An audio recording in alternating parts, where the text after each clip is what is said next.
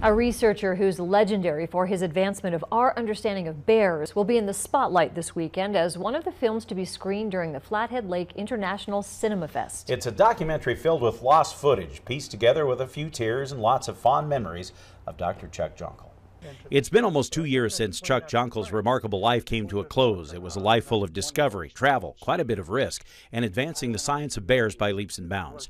Walking Bear Comes Home is the final look at Jonkel's life, a project that was starting to come together even before he passed away.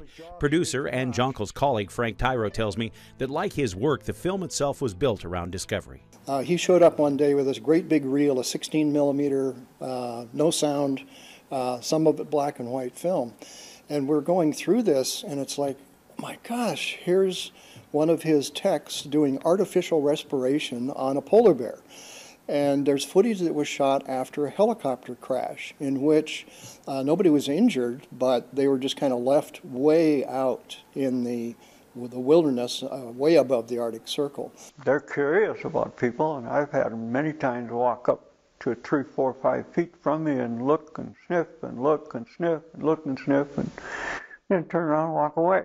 But Walking Bear is also a very personal story, and while friendship makes it a moving film, it also made it tough in the editing suite. It was blood, sweat, and tears because, you know, seeing his face after he had passed away, there's parts of it that were really hard to edit, but I'm really happy with the way it came out. Walking Bear Comes Home is one of dozens of films which will be screened during the Cinema Fest this weekend at Showboat Cinemas in Polson. More than 15 countries are represented, with 22 filmmakers coming to the festival.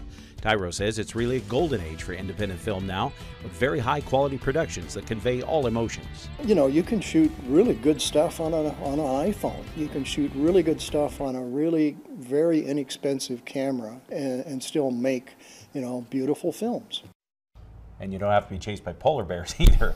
Walking Bear Comes Home shows Saturday, 4 p.m. For a complete list of all the Cinema Fest screenings, you can visit our website. And that would definitely be a film to watch because he was amazing. It was amazing. It was going through, picking out the different footage for that story, and it's like, what a story. Oh, just great. Amazing.